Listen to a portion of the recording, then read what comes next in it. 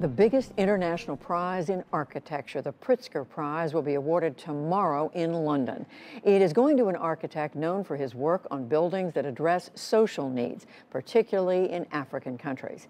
This year's prize also makes history, as Francis Kéré becomes the first African and the first Black architect to earn the honor. Jeffrey Brown has the story for our Arts and Culture series, Canvas. A primary school built in 2001, the first in the village of Gando, in the West African nation of Burkina Faso. Its very existence, plus its use of local materials, natural light, and ventilation, have made it a game changer for its community, for the field of architecture, and for its designer, Djebedo Francis Kéré, who'd had to leave his home here at age 7 to attend school in a nearby town. Going to school is still a big dream for millions of young people in Africa, This is still a big dream. And so, I was very, very lucky, and I felt privileged to be able to attend school education. What do you do if you're privileged like I am to be one of the very first from my community to attend school education? So I went back trying to build a school for the other kids. So that was how I started my career. That career, after a scholarship later allowed Kéré to study in Germany, where he continues to work, has now won him the Pritzker Prize, architecture's highest honor.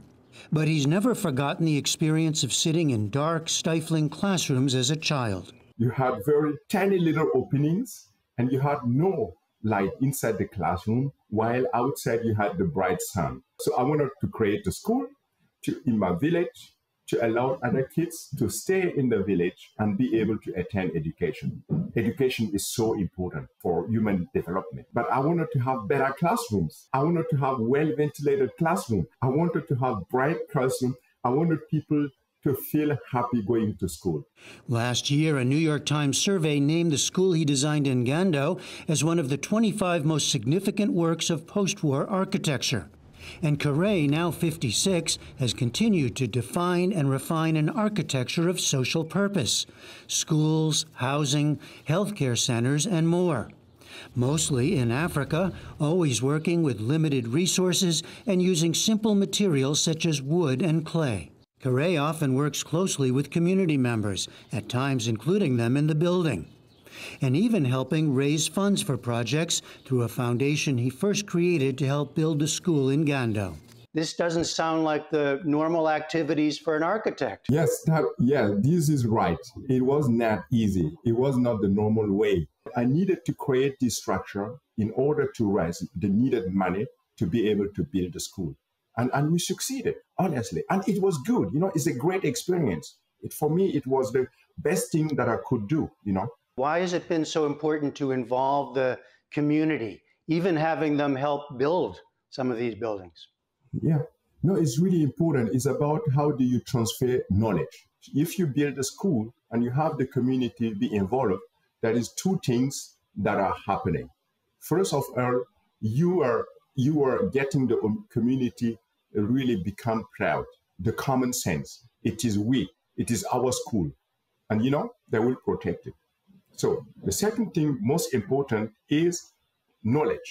You are diffusing, you are transferring knowledge, and then you're making your community even stronger. At the end of the day, I am the one that gained a lot from that. I have a happy community that had a school, and I'm very happy. And, I am giving even to talk to you, Jeffrey. Can you imagine? Kéré's firm designed the Serpentine Pavilion in London in 2017, and he's shown a whimsical side in so far limited work in the U.S.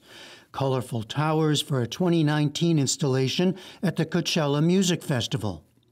A structure called Xylem at the Tippett Rise Art Center in Fishtail, Montana.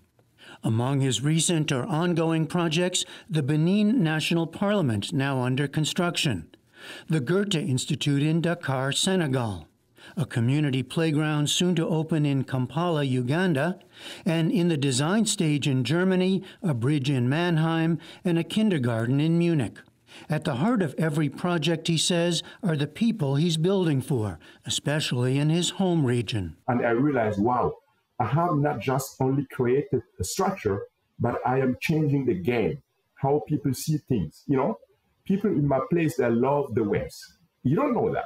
They love the West. They love your culture, and they want to have it. But often we don't have educated people to get our people to benefit from all these achievements in science, in design, in economic innovations. And I did with architecture, I did this for my people.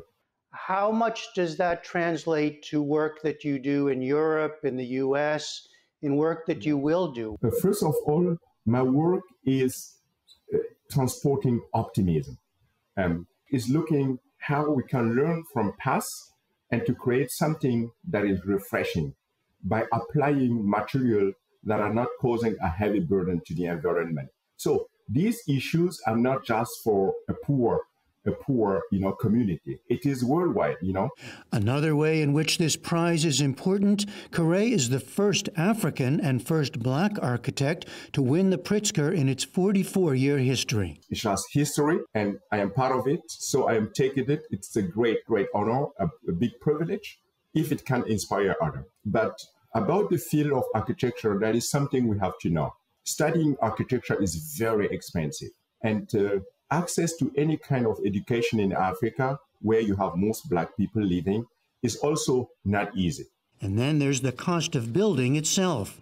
But Kéré believes that an increased focus on the kind of work he does can help change the larger field of architecture. In the moment, there are more elements that can contribute to architecture than in the past. The social component is being seen as something that is important. Climate issues is important. And so I am very happy that my work has become where this was needed. But I wish that the world will create more schools in Africa so that we see in near future more inspiring examples from Africa. And I hope many of them will win Pritzker, For sure they will. All right, Djebedo Francis Kéré, congratulations again, and thank you very much. Thank you. Thank you very much, and I hope to see you soon. Thank you. I love that he says he wants his work to project optimism.